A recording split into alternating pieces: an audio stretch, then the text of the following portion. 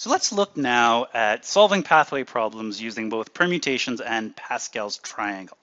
And a pathway problem is a counting situation that involves a networking problem. And if you go on and do more advanced math, you'll look at networks and at some of these calculations. One of the simplest form is when there are only two options for directions. So let's consider this pathway. Let's imagine we have to get ourselves from A to B, but we can only go south and east. We want to count all of the different paths. And when we're talking about paths, we want to think that each time these lines cross, there's an intersection. So each of those intersections result in a path or a road. So if we wanted to get from A to B, one path that we could take is we could go south, south, and then east and east. So south, south, east, and east would get us from A to B. Well, another potential path is we go south, then east, east, south. South, east, east, south. And if we keep looking at these paths, we can see there's a variety of ways we can get there. We could go south, then east, then south, then east. That would get us to B. Well, maybe we start going east first, and then go east again, and then south and south. Maybe it's east, south, south, east. And of course, our last one, go east, then south, then east, then south. And if we count our way through this small little path, we can see that there's 6 potential ways to get from A to B. Now, counting is one way to do these if they're small paths, these small squares or rectangles. As they get larger, we want to find a method. And one potential method is to use our knowledge of permutations. Let's consider this path from A to B. And let's consider going south, east, south, east. And we can see that regardless of which path we take, we have to take 4 roads or 4 paths. For permutations, that means there's 4 factorial roads or paths that we can take. But 2 of those roads take us south and 2 take us east, which then, if we have factorials, we have to divide out our repeats. 4 factorial would have to divide by 2 factorial and 2 factorial. And if we do this calculation, expand out the factorial, we'll get 4 times 3 times 2 factorial times 2 factorial over 2 factorial. The 2 factorials will cancel each other out, which gives us 4 times 3 over 2 times 1, which is just 12 over 2, or 6. The exact same number we had before, only this time we did it with factorials. Now, permutations is one method, and permutations does work when all of the paths on the square or rectangle are there. If by chance this path didn't exist, we couldn't use permutations. And that's important. When the path isn't a perfect square or rectangle with every path, we have to use another method. And our method involves Pascal's triangle.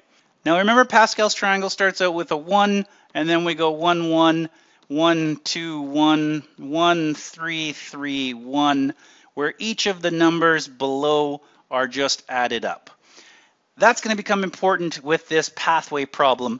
And the other thing we have to keep in mind is if we want to get from A to B, the only way to go from A to this corner or A to that corner is go straight south or straight east, which means there's only one potential way to get to that corner, go straight east, or one potential way to get to that corner, go straight south.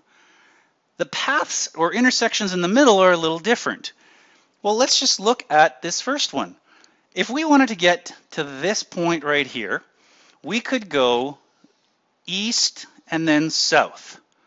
But we could also go south, and then east. That means there are two different paths that we could get to that point with. So another way to think of getting that number 2 is find the number of intersections that lead to that point.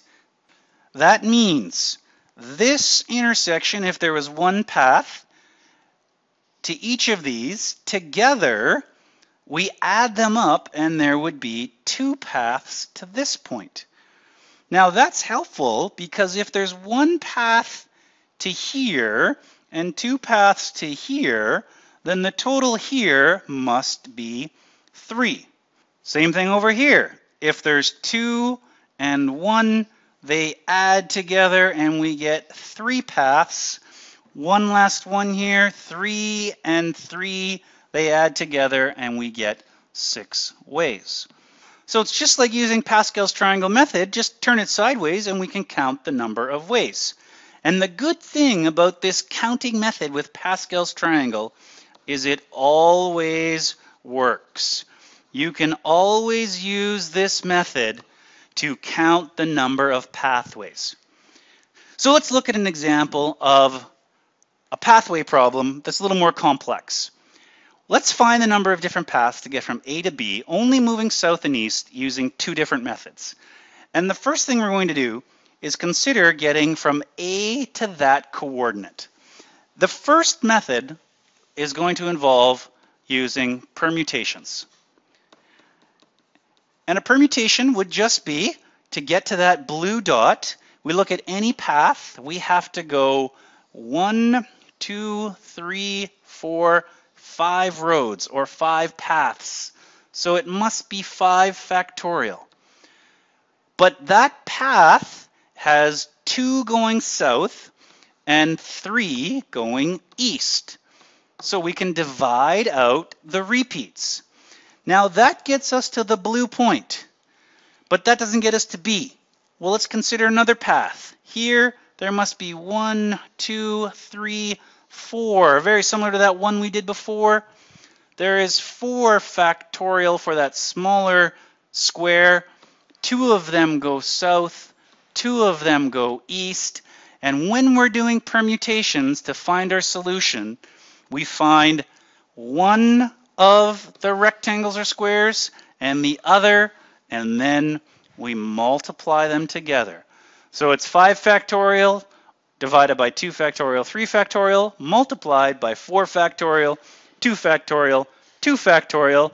If you plug that all in your calculator, you're going to get out the number 60. So we get 60 ways. Factorials work great if we have that situation where every path is included. There's no paths that are broken. Well, what about doing Pascal's triangle? And we can do Pascal's triangle. We're going to consider the same situation to get from A to that blue dot. The only way to get to the corners are go straight down and straight across, and now we just start adding. 1 plus 1 is 2. 2 plus 1 is 3. 2 plus 1 is 3. 3 plus 1 is 4. Again, just bringing those intersections together. 3 and 3 together will be 6. And to the blue dot then is 10. Now, much like we did with the first rectangle, if there's 10 paths to that blue dot, the only way to get across here is to go straight across or straight down. That means that 10 just carries over and goes down. Because if there's 10 paths to the blue, well, once you get to the blue, if you want to get down to this other corner, you got to go straight down. So it's just that 10 carries over. And now we just keep our adding. 10 and 10 is 20. 20 and 10 is 30. 20 and 10 is 30 again. And in the end, we add 30 and 30, and we'll get 60 ways. So Pascal's triangle, that counting method, a very effective way to solve these pathway problems. And again, the good part about Pascal's triangle counting method is it works for every single path, regardless of whether it's a perfect square or perfect rectangle of paths. So we're going to look at some more complex path problems as we work our way through this in class.